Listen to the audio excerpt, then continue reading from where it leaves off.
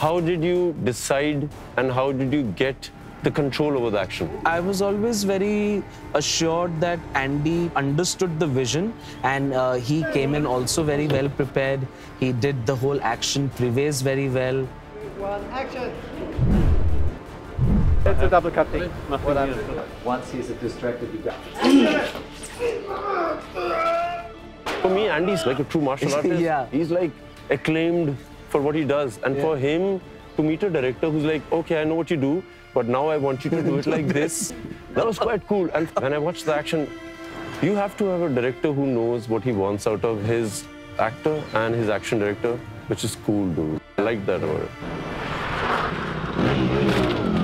Victor is a very respecting person, to begin with, so that's a prerequisite for me. And he did stunts for us. He's a very famous person. He's done lots of big films. His team is fabulous. They're all professionals.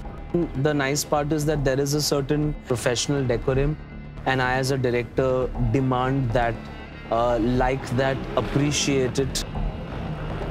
The action, like the audience will see, is going to be quite intense.